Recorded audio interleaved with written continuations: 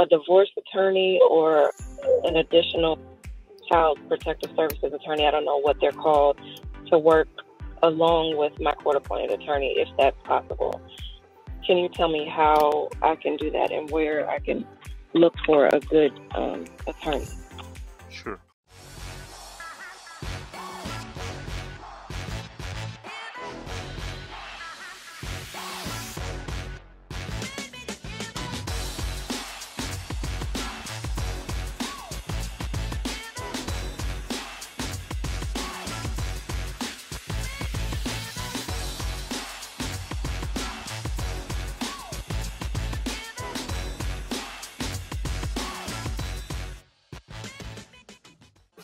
Okay, we're back. This is The Secret, How to Fight Child Protective Services and Win. I'm attorney Vincent Davis.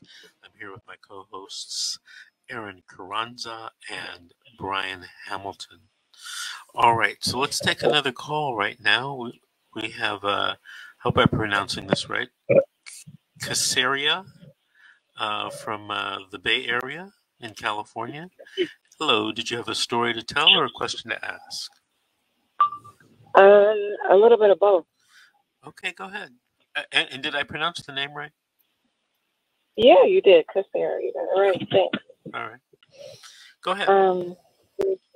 So I am in the middle of a CPS case with my husband. Currently, we have been married for 10 years, and there have been a history of domestic violence between the both of us. I have had a 5-year order of protection against him stemming from 2012 to 2017. Then he came back, was abusive again, and I filed an ex parte. And then he came back again, and I filed, and I had a 1-year order from 2018 to 2019. However, even after all of this, I decided to come back to him. I was living in Atlanta. We just moved to California in January of last year, and January of this year, he was abusive to me during the whole time. And then January, he choked me, punched me, and he called the police and said I hit him, and he got me arrested. He gained an EPO out of that arrest. They let me out of jail and dropped all the charges. He told me to come back home. I came back. CPS showed up 2 days later. They put in a wellness plan together. 2 days after that, he called CPS and told them I broke the wellness plan. The ER worker called me immediately after speaking with him and told me to immediately leave my home, leave all my belongings, do not come back unless I was with the police escort, which I came back 3 times and I never received any of my things. Since then, I filed for divorce. I am homeless.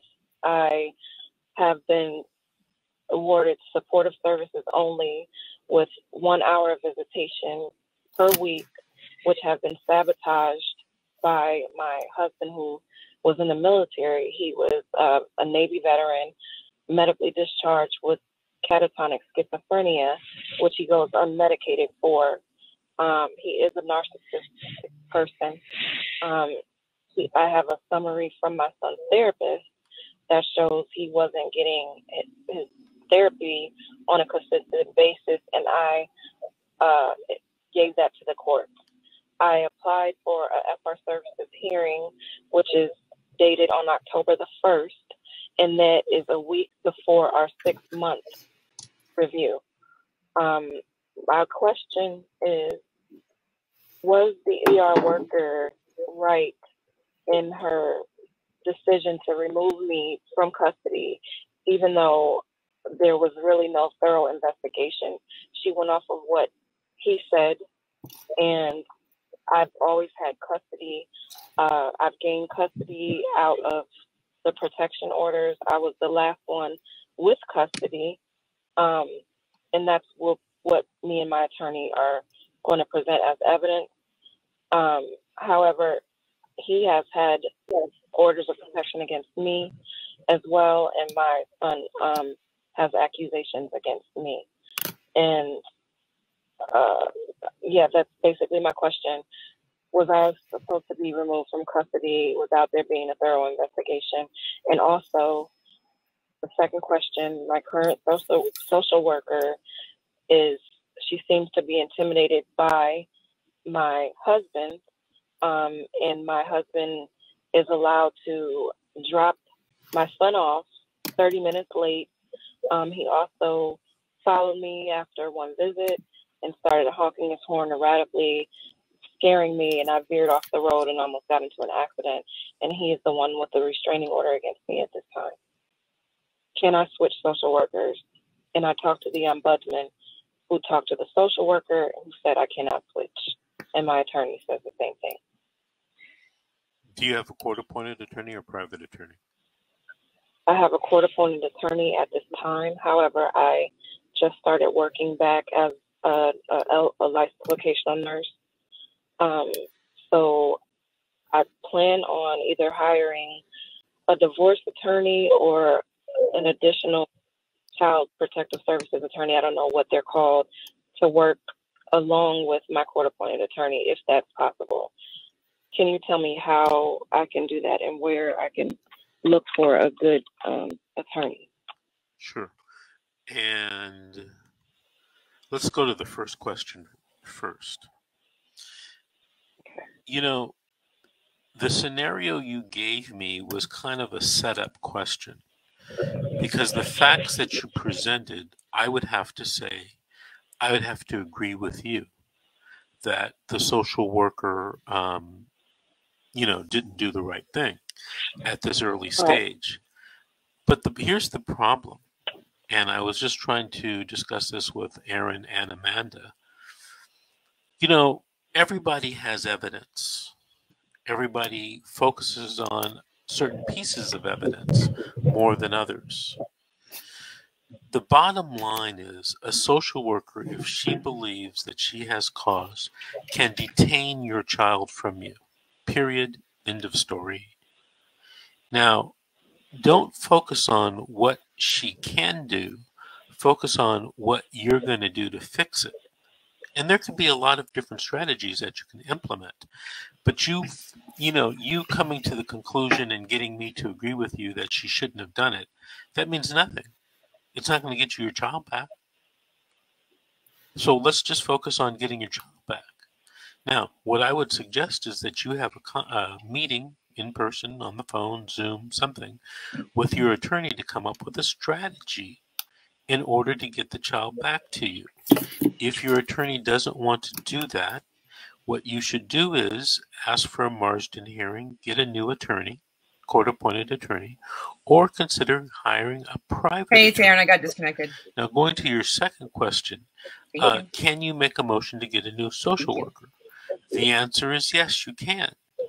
As a matter of fact, the California Welfare and Institutions Code sets out some specific reasons for you to make a motion and be granted a motion to get a new social worker. However, okay, it's not as easy to do as you think it might be. And if you do get another social worker, is that really going to help you? Right? You're assuming that the new social worker is going to be independent, won't know the old social worker, and they won't discuss it, which are probably all wrong assumptions. Right? You're going to be asking for a new social worker. Probably they'll assign someone in the same group or the same office. Mm-hmm. Right?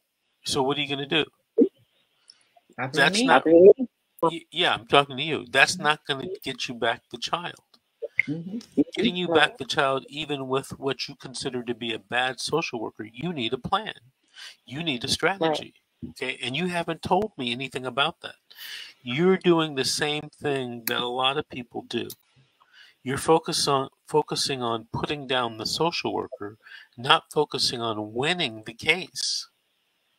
And believe me, a lot of, I've done thousands of these cases over, the last 30 years. Most judges aren't interested in that stuff about you and the social worker not getting along or seeing eye to eye for some reason. They want to know, what are you going to do to make sure it's safe to get your child back? You know, a lot of people think, oh, the judge doesn't want to give me the child back. I don't find that to be true. Now, the judge may decide that, and may incorrectly decide that, you know, you're not doing what you need to be doing, or may not believe your rendition of the facts. 2 minutes. But you have to focus on a plan. Tell me a plan that you and your attorney have to get the child back. Okay. Okay. Now, when you get the child back, okay, and I told Aaron this, I said, when you get the child back and you want to sue the social worker for doing wrong things, okay, we can do that. That takes place in a whole nother courthouse with a whole nother judge with a whole nother set of laws. Okay. So don't focus on doing that now, because if you try to sue somebody without having the child back, that's a weak lawsuit. Yep. Get your child back first. Got it. Okay. Got it. Hey, I want to thank you for calling and thank you for listening. Call us in a few weeks and give us an update. If you want to talk to me more about what you can do, call me at my office, 888-888-6582. I'll call you during this week coming up. All right? Sure. Thank you. All right.